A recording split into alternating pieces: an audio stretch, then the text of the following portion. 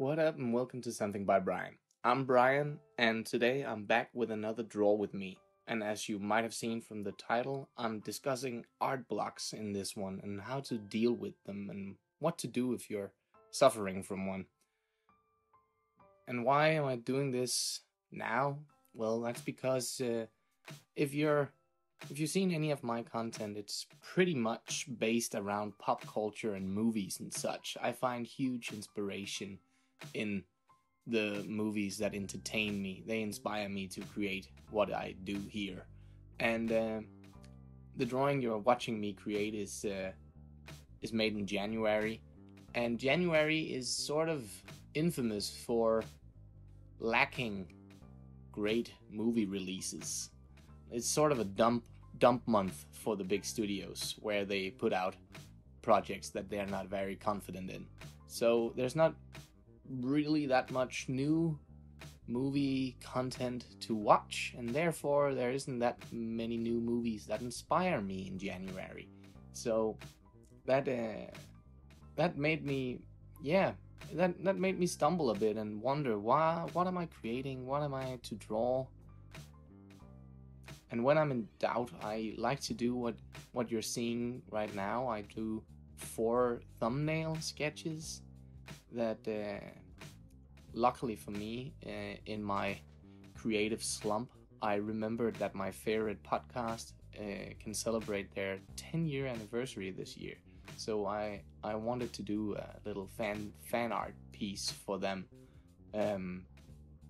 So I started sketching out these 4 little thumbnails before deciding on which one I liked the most or which one to go forward with. And I do this because sometimes your first idea isn't necessarily your best idea, and if you don't create an entire drawing like from scratch to finished project, but if you just sketch it out, you can see that the idea you had in your head, that maybe you can't really get the composition right, or it doesn't end up quite how you envision it. And that's why I like to do these 4 little sketches. Like these 4 sketches are all with the same frame of mind, with the podcast and their content and the hosts in focus. That's what I wanted to emphasize in this drawing, but the 4 different drawings I'm creating here are really different, and I think that helps me a lot to workshop ideas and get over myself and get out of my way. I thought the idea with the 2 faces of the hosts that was what I was gonna do, but when I saw it, I was like, nah, it's too reminiscent of various rom-com posters, and I didn't quite like it. And then I was like, well, what do they talk about? And they talk about pop culture and movies, but also comic books. So I went with the comic book theme for both the second and also here the 4th and final sketch, where the second one was a cover, a comic cover, and the 4th one here is how I envisioned they started their podcasting journey in comic form. So yeah, that's how I deal with how I want to create when I don't really know what to create. If you go back through my catalog of videos here, I think it's for the Venom or maybe Let There Be Carnage. I can't remember which Venom movie, but for my Venom movies draw view, I did this process too, and I was sure that I was gonna go with the second sketch until I finished the 4th sketch, and I was blown away with how cool it looked, in my mind at least, and it came out of nowhere. And it's a wonderful way to just doodle and get out of your own way and experimenting a bit with ideas. But yeah, now you can see I chose the comic front cover page as the final sketch for this. But yeah, also here in the beginning of the year, there's a lot of resolutions and stuff we put a lot of pressure on ourselves, and that it's not really necessary. For the first of all, no one really cares except yourself. But that's also adding to possible blocks you can experience. Like, I want to create a drawing every single day. If you put that sort of pressure on yourself, you can burn out really, really fast, because maybe you had great ideas for the first 4 days, but what about that 5th day? What about the 10th day? And what about the 2nd month? And then suddenly you're left with this huge feeling of disappointment, instead of this great enjoyment that we take in creating things. Because that's the weird part of creative blocks. Like, they happen to every creative I've ever talked to, be it musicians or writers or artists like myself. We all experience them, and it's weird because we so want to create, but suddenly it's just that blank piece of paper. It's the scariest thing ever. And resolutions and such that comes with New Year's, they just don't add anything to it, at least not for me. So I've always tried to keep my creative endeavors out of any promises. I want to create for the fun of it and for my love of it, and not just creating for creation's sake, if that makes any sense. But yeah, I think that people experience art blocks due to different reasons, of course, but mostly, at least that's just for me, but you're not motivated to create, or you don't know what to create. And that's actually why I started doing this YouTube channel way back when, because I wanted to create more, but I was always I didn't know what to draw, and I was terrible at finishing my drawings. I would start a drawing and I would sketch and have fun with it, and then all of a sudden I would just open a new blank page and start from scratch. And I have so many drawings I've never returned to, but returning to those could be a fun endeavor too in its own right, and I might return to that later in this video. But not knowing what to create is horrible, and I was so glad when I finally figured out that, hey, what if I could do this random movie review stuff, because I watch a lot of movies, and then instead of putting my face out there like a lot of the other movie reviewers, I could do some fan art. And then I have been doing that ever since I started this channel, so I'm very pleased with myself in that regard. I have multiple times lowered the output of what I'm creating. Like in the beginning, I wanted to do way more videos than I'm doing, but I simply couldn't manage the time well enough. And that's what I'm talking about too. Like, don't let that hinder you, or don't let that be a disappointing fact. Don't let that disappoint you or take you out of it. Just push through stuff like that, and then alter your methods, and then be pleased with what you create and not what you didn't create. There's always stuff we didn't create, and we can always look to others and be like, damn, that's great, but I wish I did that. But don't focus too much energy on comparing yourself to others. It's great to find inspiration and looking up artists that inspire you, but don't compare yourself directly to their output or their style, because that'll lead to burnout as well. You have to create what you want to create, how you create it, unless you're doing a study or something, of course. But yeah, so that's one way to stay motivated and figure out what to draw. Like, figure out a project, to be it a comic or to illustrate a children's book, or do fan art for stuff you like, but make it like a project and not just, oh, today I feel like doing this and then tomorrow I might feel like doing something else, because that would, for me at least, that leads to a lot of unfinished drawings, and unfinished drawings never feels good to me. They stare back at me with disappointing eyes, just longing to be finished. So it helped me tremendously to figure out a way to make it a project and make it something I could put into well, not a schedule, because schedule is sort of demotivating as well sometimes, but make it something you could look forward to doing, instead of making it feel like something sour that you have to do, like the dishes or something. Another great way to get motivated is, of course, commissions. Money is a great motivator.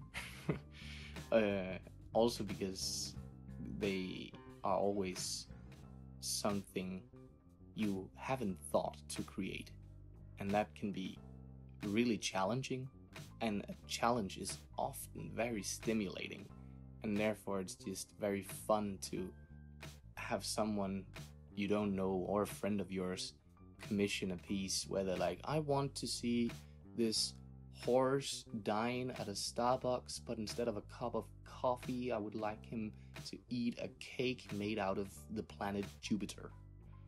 Like, that's not something I would draw. I know that I just came up with it, but you get the point. That's not something that would come naturally to me and be something like, yeah, I'm gonna do that, I'm gonna draw that. But if someone were like, hey, I would love this drawing to give to my girlfriend or aunt or keep for myself, I would be happy to help a person with that, because I have the skills to provide them with that piece of content, that little piece of art. And that's a great motivator, at least for me. I think it's fun to do commissions. Other great ways to get motivated, but it's also a bit of a dangerous one, at least for myself, is challenges. There's so many different art challenges and like daily little TikTok hacks and TikTok challenges, but also month-long drawing challenges like Inktober or Mermaid or Drawgust, or yeah, the list goes on. I think there's this great YouTuber. He's called Subjectively is his channel. I'll link it below. I think he does one almost every single month, or at least like every second. And he always picks a theme and then goes like, this December he did D in December, and then you had to roll different characters and then you had to draw them.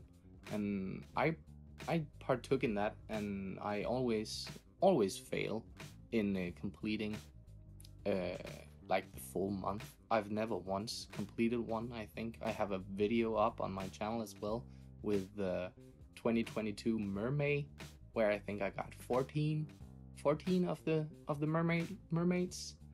But and that's why it's dangerous for me, because to me that's hugely disappointing. I would love to do all of them. That's why I try to challenge myself to partake, to actually finish this huge challenge. But I just have to be real, and I can't manage my time well enough. I have a little son who demands a lot of attention, and that's totally fine. And I don't want to feel bad about taking care of him. So I do try to partake in these, but I won't let it kill me if I miss a day or a half a month in these challenges, which were the case for both the December and the Mermaid. And I can't remember the last time I took part in a Inktober. But I love them also because Inktober's I do try to stay with the traditional medium, and that's rare for me these days. I usually just do digital art now because it's like an infinite sketchbook.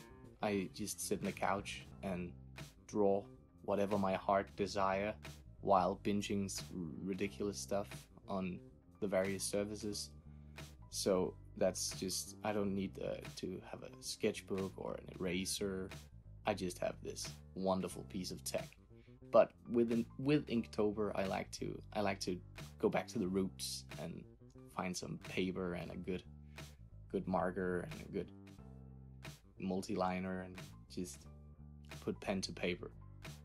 But if you don't feel like monthly challenges either, uh, or if you are like me and rarely complete them and therefore feel intimidated by them, there's also, well, yeah, subjectively, as I just mentioned, he does sometimes very specific art prompts and challenges, and Jassa and 1000. You definitely know these guys. If you found my little nook of YouTube, you've definitely seen these enormous art channels.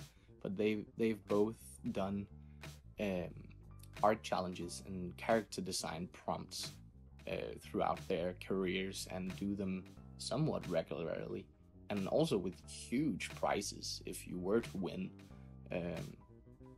Um, Christian Pearson over at PopCross Studios, he does a monthly community challenge in which he gives out very different prompts. Sometimes it's just create a new Pokemon, and sometimes it's envision yourself as a spider sonar, or other times he has created this entire universe, multiverse thing, in which he's created so many characters, and then you get to create original characters for this ever expanding universe he's working on. It's pretty cool, actually.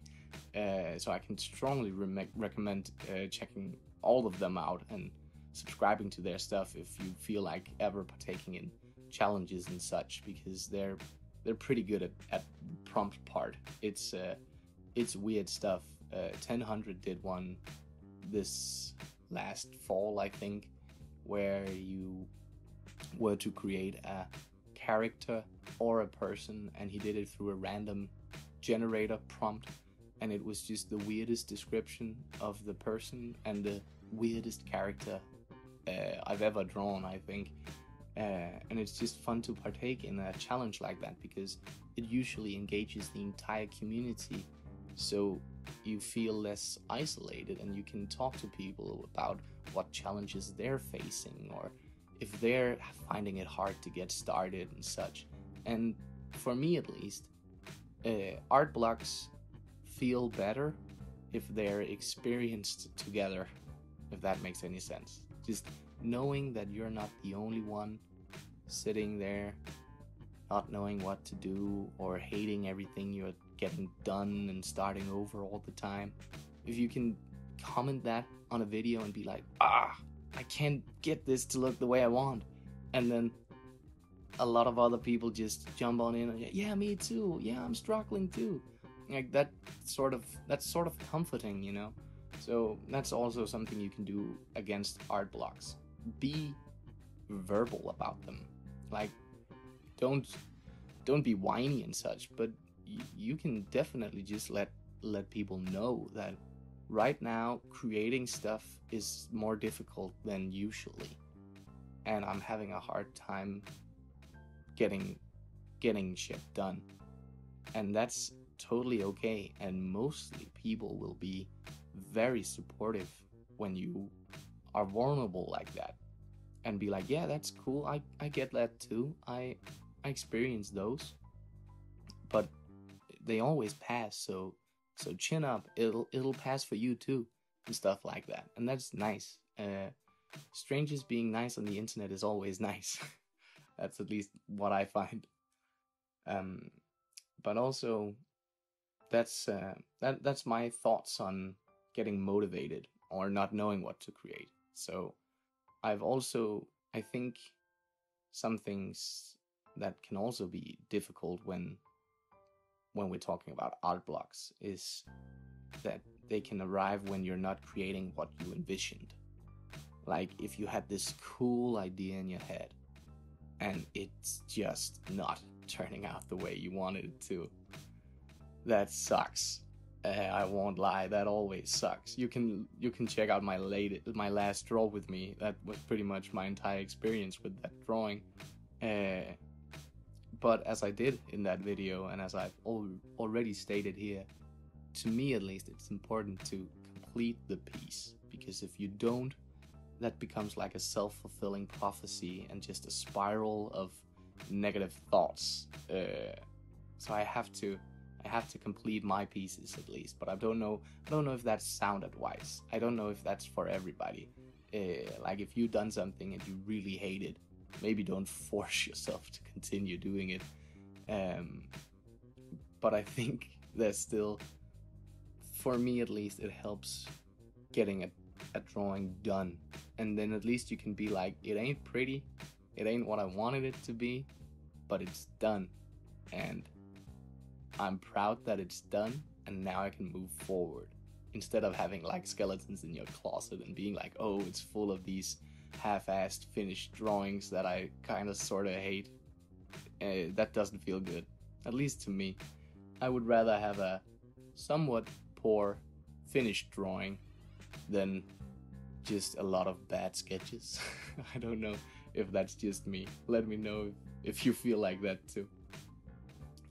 But if you're struggling with getting the exact look that you wanted, or doing exactly what you had in mind, I would recommend maybe doing a study or even a trace of some artist that inspires you, or a piece you really like. Of course, don't trace just to trace, and never just post your trace without giving credit to the original artist. But there's so much learning and wisdom to be had in tracing, and of course, when we feel comfortable not tracing in a regular study, it's so rewarding looking to an artist you admire and trying to really analyze their style and how they made you feel the way you felt when you saw their drawing. It's imperative, I would even say, that you do this sometimes. Not just as a solution for art blocks, but as a learning mechanism, because it makes you really think about what you're lacking, which skills you know you don't possess well enough to do what that artist did for you. And the way you achieve those is with a study. Like Adam Murphy, he's an incredibly talented artist who's been working for Disney and such. His Instagram is absolutely spectacular. Some of the prettiest stuff I've ever seen, and his stuff looks so effortless. I'm always envious whenever he posts anything. So that was the my D&D December. I tried to combine two of these thoughts. I tried to be like, okay, I'll partake in this monthly challenge, but I'll do it while trying to emulate and learn Adam Murphy's simple art. And I failed at both, but it still made me confront aspects of my drawing that I'm not entirely satisfied with, and may make me question why is that. And maybe when you're experiencing an art block, what you wouldn't be like, oh, I want to sit down and critique my own work because I'm already having troubles figuring out what to draw. But it can be very beneficial and can get you actually motivated to be like, oh yeah, I see what he's doing there now. I get what I'm missing. I see what my drawings are lacking. I want to try this out immediately. So that's at least I think that works sometimes for me. Sometimes you just, it depends on the art block as well. Sometimes they don't last for more than a day. Sometimes it's a month. I don't know. I haven't had one for that long, but sometimes it's just really hard to put pen to paper. And then if you find an artist that inspires you, it's just really satisfactory to figure out why they're doing that, and then trying to see if you can do that yourself. And also, if you're having problems creating what you're envisioned, don't envision. Just turn off your brain and put pen to paper, or to iPad or whatever drawing tablet you use, and just draw. don't draw characters or landscapes, just draw shapes and lines in different colors and patterns. And it's sort of like a warm-up exercise as well. You can do it for that, but it's also freeing. It's freeing your mind and your thoughts from the pressures that you put on yourself. That this weird little abstract sketch thingy, it's just for me. I'm not gonna post it anywhere. I'm not even gonna show my sibling. I'm just gonna do it for me. And I'm not gonna think about what I'm drawing. I'm just gonna draw. I'm gonna try out all these brushes and I'm gonna draw squares, and suddenly you have this cool pattern, and before you know it, maybe you're starting to color it in and shading it, and it's just a really fluid way to like circumvent an art block, because suddenly it's hard at the beginning. It's like, oh, what should I draw? This squiggly line, maybe I should just undo it or erase it. It's just don't remove anything. Whatever gets on the paper is on the paper, and then you work with it, and you start to see that sometimes what were perceived as obstacles can actually be guidelines or tools for new paths that you hadn't thought about. And for this weird little squibbly abstract piece, that's not necessarily that important, but it is a great lesson to learn for whenever you're doing your real pieces and your proper art.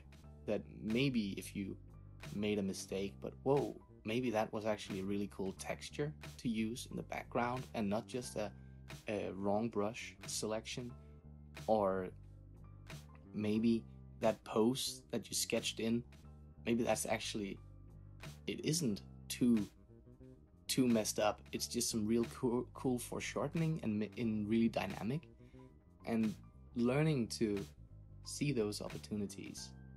That's pretty important too. And I think this exercise is really good for that. I don't do it as frequently as I'd like to, but I always have fun whenever I just scribble. It's always exciting in the end. It's not that thrilling in the beginning, but in the end it always ends up cool. That's at least my thought. I think the last reason I get art blocks is a pretty big one. Like, it's hard to discuss and just talk your way out of it. But it's if you're feeling down and just don't feel like drawing, that's pretty hard to overcome at times. And to me, at least, it's those art blocks that you don't necessarily confront them with exercises or drawing challenges or the other stuff I've talked about so far. For those, when you're just like in a slump and you walk away from that paper, you do something else. You go for a long walk, you make a cup of tea, you watch a movie or read a book or whatever you find enjoyment in, and you take a break, because creating when you're down it's not necessarily a good headspace. It can be overwhelming, and the negative thoughts of why isn't my art turning out how I like, and why isn't this looking better, and why is this person always better than me, stuff like that. It comes very easily when you're feeling down, and it's just not beneficial for anybody. It doesn't make you feel good. It doesn't help the art block go away. It's just annoying, like deeply annoying. And that's when you should just walk away and be like, no, I'm not gonna draw today. I'm gonna do something else, something that makes me feel better than how I'm feeling right now. And that's okay too. That's not something that you should feel bad about, or that you should be like, oh, I procrastinated, because I think that's different. That's two different things. And I should know I'm very good at procrastinating. Um but this is like this is some mental health stuff. Like, if you're feeling down, don't feel pressured by yourself or anyone to deliver something that you don't feel comfortable with, or that you don't find enjoyment in doing. uh, that's that's okay. It's okay to be like, no, I'm gonna take a break today. I'm not gonna do this. I'm gonna turn in early and go to sleep, or whatever brings you comfort and makes you feel better. And when you are in a better headspace, then you can do some exercises I've already discussed about. And as I mentioned, the half-finished sketches and old pieces that you aren't that pleased with, they can actually be a fun place to go back to when experiencing this, and be like, I don't know what to do with this new piece. Let me open up one of these pieces that I didn't finish, or that I'm not entirely satisfied with, and see how much I've improved since, and then start reworking them and see what other art pieces were hiding in those old pieces. And that's usually pretty fun to find that a drawing that you might have hated, or really felt disappointed by, where you were like, this should have been so much better, well, then put it down, and then in half a year's time, maybe you find it in a folder and are like, hey, I've improved a lot since then, but I'm still feeling really annoyed by this stupid drawing I'm trying to get out. Maybe I should just warm up by reworking this one. That's super fun usually, because when you remove yourself from your pieces, you're not as connected to them, like emotionally. They don't mean as much to you as a piece you're currently or recently finished with. But if it's like a year-old drawing that you totally forgot about that you had made, then it's just fun. It's like, yeah, drawing on faces in magazines, if people still do that. Yeah, I love that. Whenever I find an old folder from when I was in school, and I'm like, whoa, this drawing is so old, I can't remember why I did this, but I'm gonna mess it up, and then just have fun with it. Sort of mix it with the exercise I talked about before, with just the squibbly lines and the abstract stuff. Try coloring in weird shapes, try doing really dramatic lighting, and just push the drawing in whatever direction, and like push it hard. It's always fun, and almost always educational in some way.